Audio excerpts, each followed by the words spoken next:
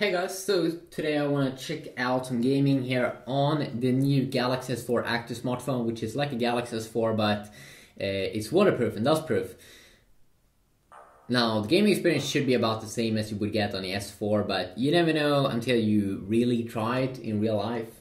So that's why I'm gonna try it out a little bit here. So I'll be trying out some other games as well.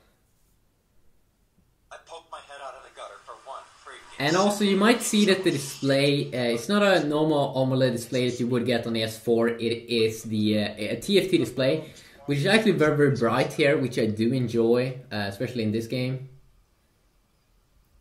A AMOLED display could be very, very bright pretty quick.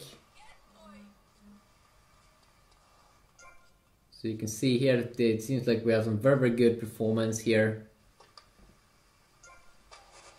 And I mean, it is a quad-core processor, so you shouldn't really have any major issues with gaming. And this phone is also, it's a very, very good alternative if you want to have a phone that is, you want to have a phone that's waterproof, but still doesn't have a horrible viewing angles. Of course, the viewing angles is not, of course, as good as the S4, but almost as good. And you can see here the performance. It could actually be a little bit better than the S4. I'm not quite sure how that could be the case. Maybe it could be that Rockstar have updated their game to be better now on the Adreno 320 GPU that I'm pretty sure that you do get on the S4 Active. We have the quad-core 1.9 GHz clock processor. And also pretty interesting here is that if this phone gets super warm, just because it's waterproof, you just dip it in water or something, I'm pretty sure, and then it will get cold again, which is very, very nice. So I'm not really sure if the device is gonna get super warm when you have played a lot of games on it. I suppose that that's a thing that we just have to find out eventually. We will notice something. Let's see if we can drive down here. I'm not sure if I can crash this vehicle. There should be some kind of option to do that. I really do want to know how the display is in daylight conditions.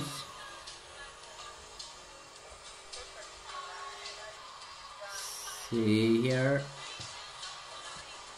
Drive down the beach. Now we'll be waking up at the hospital. I can feel the device is getting a little bit warm here also, same as the S4.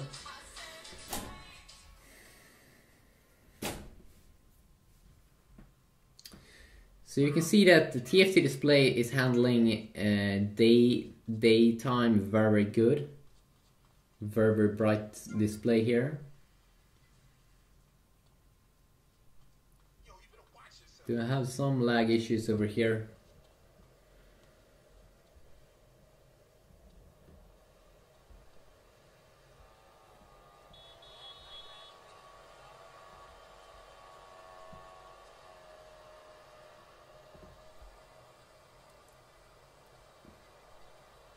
Let's grab this vehicle.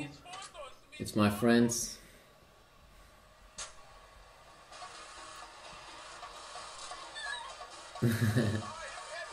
I just didn't drive over that person, no. Seems like the game actually did perform a little bit better in nighttime than what it's doing here in daytime. Maybe because it has to render more things, because you see more stuff. That could be one of the reasons why. But overall, no major issues with this game. Oh no. And it shouldn't, of course, when you're thinking that this is a high-end smartphone. You don't want to get problems or issues or anything.